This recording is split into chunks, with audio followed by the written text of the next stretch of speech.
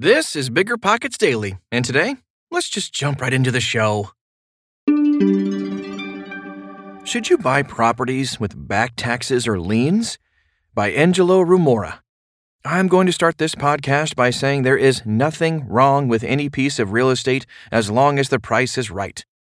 Now, you've probably heard me say this many times, but I'm going to reiterate it for you guys just because I want to reinforce the message. Real estate is a long-term play. It's going to take 5, 10, or 15 years to get you where you really need to be. I believe that success in business is about delayed gratification. It's about planting the seed now and reaping the harvest later. You also need to find the right people. So forget about the stats, forget about the demographics, and start with the people first. Build trust and relationships with the right people who are truly going to have your best interest at heart.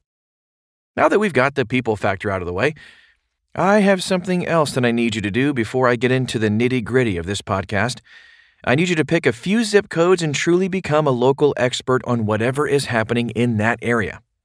I need you to understand what distressed properties are selling for, what renovated properties are selling for, who the top performing agents in those areas are, and network with them, who the real estate investors are who are buying, selling, and flipping, and who the buy and hold landlords are.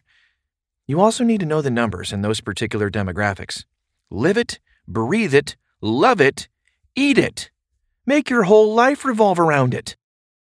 So we spoke about the people, and we spoke about becoming a local expert and understanding the numbers in that particular area. Should you buy a property that has back taxes? I don't see why you shouldn't buy a property with back taxes. And let's reference what we just spoke about. We spoke about knowing the numbers in that particular area. So if an opportunity presents itself where the property has $5,000, $10,000, or $15,000 in back taxes, and you know what distressed properties go for in that area and do not have any back taxes, the calculations are quite simple. All you have to do is discount the amount of back taxes against the purchase price of that potential property. Yes, it will probably come down to zero, but that's what you can pay, right?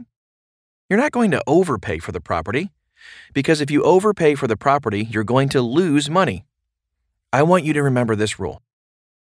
You make money when you buy, not when you sell. Never forget that. You have to make sure that you negotiate well and you buy cheap. As you're doing your due diligence on these deals or underwriting them through your pro forma or whatever you use, if it equals out to zero, then zero it is. You would not believe how many times I've gone to a landlord or someone looking at selling a distressed asset and said, "I cannot pay anything for your house." Actually, a few times I've told them that if they want to get the property off their hands, they need to give me money to take it. You're probably thinking, is that even possible? I'll tell you now, yes, it is. Over my career as a real estate investor, I've had a few landlords who did not want to deal with their issues anymore and did not have the experience, knowledge, or right team to fix that property or the capital. They wanted out. I've gotten paid to take properties off people's hands because they were a complete nightmare. If I could do the deal again, I wouldn't even accept them because those deals did not end up going in my favor. What did I learn? If considering buying a property that has liens, have a relationship with a trusted title company. Relationships absolutely come into play here. Give them the address, give them a couple $100, and ask if they can pull the records on this property so you can see how much the liens are. If you can discount the amount owed on those liens or on the back taxes against the purchase price, and you can come to an agreement with that seller, you do the deal. Now, you can also get creative, such that you inherit that lien and negotiate with the lender, but personally, I don't like doing that. You can also ask the city to go on a payment plan with the taxes, but I'm not a fan of that either. I would rather you try to get that discount from the purchase price so either you or the seller can pay off those back taxes or lien once the property closes.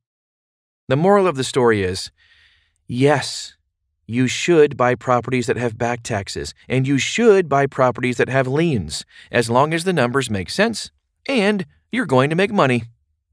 All right, that's about it. All right, another Thursday episode done and dusted. If you're getting something out of this, please let us know. The best way to do that is to leave an honest rating and review on Apple Podcasts. That helps us improve the show, and 5-star ratings help us climb the charts and reach more people with this valuable information. Thanks for doing that, and I'll see you tomorrow right here in the same place.